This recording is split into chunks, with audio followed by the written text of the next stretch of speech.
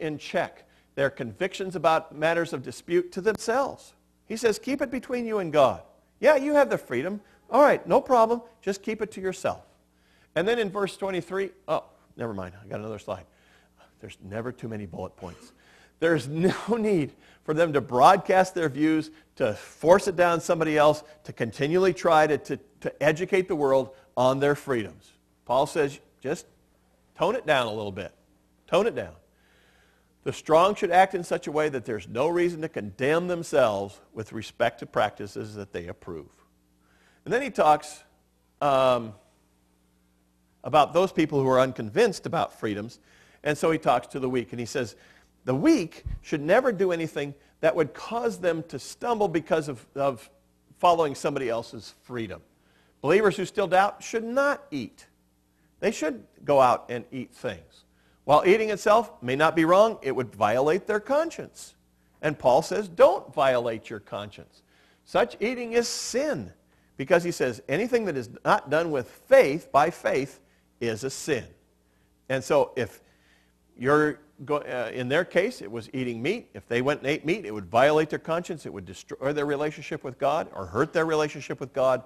And Paul says, don't do it because it's going to be sin, because you think it's sin. Paul is again using faith in the sense of a conviction that one's faith allows to engage or not engage in a particular activity. He's not talking about your basic beliefs. He's talking about convictions that arise from those beliefs and putting it into practice. One of the things that we have in this world are traditions. Some of you are probably too young to see Fiddler on the Roof. Great movie. And it had a lot to do with tradition. I won't wow you by singing the theme song. Unless you really want me to. You want me to sing?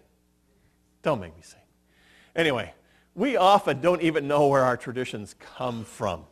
I heard about one lady who was asked why she always cut the ends off of her ham that she would cook for a meal. And she says, I don't know, it's because my mother always did. So she calls up her mother and says, Mom, why did you always cut the ends off your ham? And she says, I don't know, it's because Grandma always did. And so she calls up Grandma and says, Grandma, why did you always cut your ends off your ham? She says, well, it's because my oven was too small. Oh. Didn't have a pan big enough to fit the thing. You know, we often forget where our traditions come from. I don't know where our tradition that we stand up at communion and join hands all around the room came from. I don't know where that came from. I don't know where our tradition that says that we sing, blessed be the tie that binds, comes from. You know, but it defines who we are. It's what we're all about. You know, traditions are great. You know, stained glass windows are great, but they're not necessary for our church to worship. We like them. They're part of who we are, but they're not essential. Some traditions have a great value in giving us this sense of identity. The traditions that are talked about in Fiddler on the Roof had great value in helping to protect them, to define who they were, to help protect their faith. Traditions are a good thing, for the most part. And so we should honor traditions. The Jews who lived in Rome used those traditions to help them to focus on God, to make sure that they were following the Lord, and so those traditions were very good. They were faced with persecution. They were faced with being spread all over the planet. And so they clung to these Old Testament rules that they had, and they were the traditions that defined who they were. And Paul isn't saying you have to give up those traditions. He's saying that, you know, he disagrees with them, but he doesn't tell them that they have to stop doing them. He just says, we need to talk about this. We need to know how to handle it. Now, theology played a part in this whole process in the Roman church. There were people that were running around Rome and other places in the Mediterranean area called Judaizers.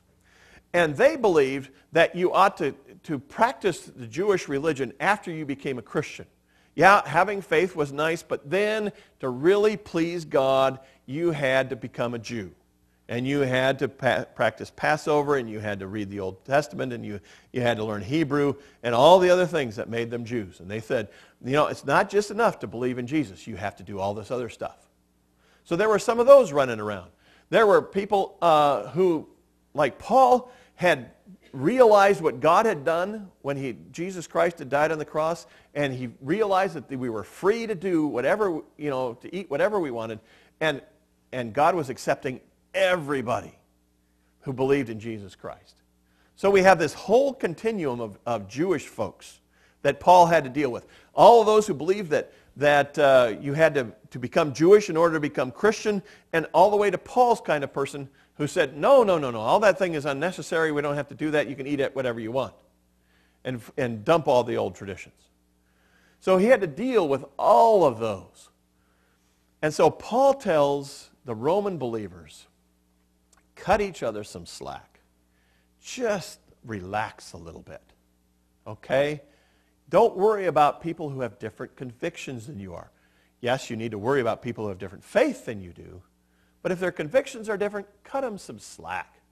We have to realize that people in our own day have traditions and cultures that they bring to various events. I was in a church a while back, and in that church, we were going to loan out our communion set to a group of believers who wanted to have communion. Well, I had some believers who came from a background that said, oh no, communion sets are sacred. And they had a really tough time just loaning out a piece of hardware to another church to allow them to celebrate communion, because that was sacred to them. They came from that tradition. And we had to think about that and not cause other people to stumble. Now, Paul is going to say that tradition is never an excuse for sin. Okay? When he faced the Judaizers who said, oh, you have to add to your salvation, he said, you're wrong, and stop teaching that. He confronted it right to its face and never blinked an eye. So tradition was never an excuse for sin. Paul unapologetically calls on new converts to turn away from their old religions, to give up their old beliefs, and to turn to Christ. That's who he was and what he was all about.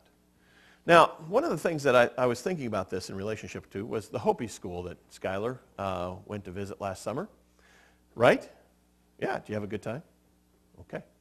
And Jim and Donna were talking about Indian culture and how it relates to Christianity. And I was thinking about that in relationship to this particular issue.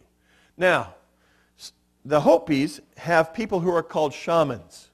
And the shamans help people to get in contact with the gods of their religion. So there's the spirit of the bear and the spirit of the wolf. And there's lots of native cultures around, so I'm probably getting some of this wrong. But Paul would say Hopis have to give up the shamanism. Now, if they want to call their pastor a shaman, I don't think that's a problem. But if they're contacting the spirit of the bear or the spirit of the wolf or the spirit of the moose or whatever, that's going to be wrong. Now, does Paul say they have to give up dancing? No. They have cultural dances and they make pots and they weave blankets. Is Paul saying, oh no, you can't do that because us white folk don't know how to do that? No, he's not saying that. He is saying your culture is great. That's tradition. And that's fine, as long as it's not another religion, as long as it's not worshiping other gods. So Paul says some of the things you have to give up. You have to trust in Jesus Christ as your Savior. That you can't give up. But, the cultural things, they're great. Do them all. Do them all.